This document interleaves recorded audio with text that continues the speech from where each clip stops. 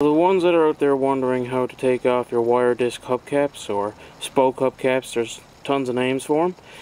I will show you now in this video. This is the key that you need to unlock your hubcap. Some have a pointed edges over here or here, and some are just round. That's to pop off your hubcap center. And some are different colors. Some are red, blue, yellow, green, purple. They're all different on the edge, on the right here. They're all in different shapes and sizes.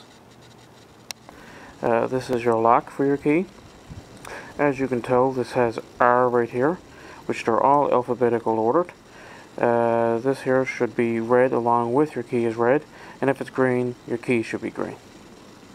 Little key had the pointed tip for the middle piece, and you would have to go around and find the little cut opening for you to stick in and to pop off.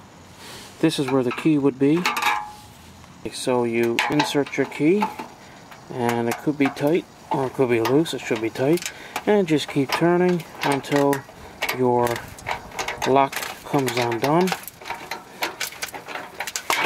and there you go.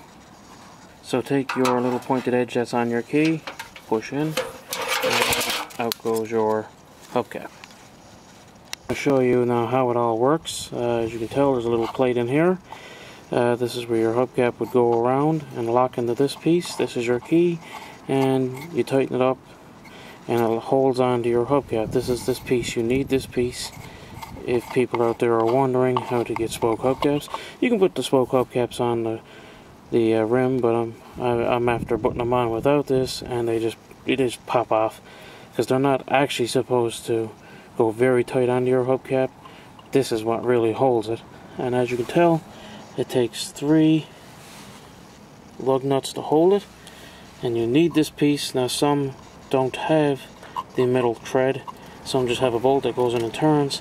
This one here has the special key, like I showed you in the last video, that you need the key to unlock that.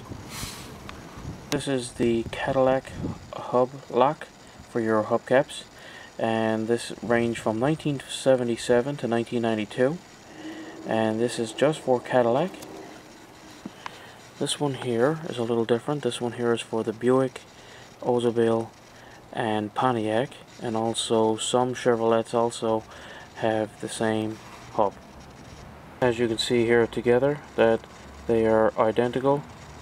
Just in the lock itself it's a little different, but the hub setup, the lock nut setup, is all the same.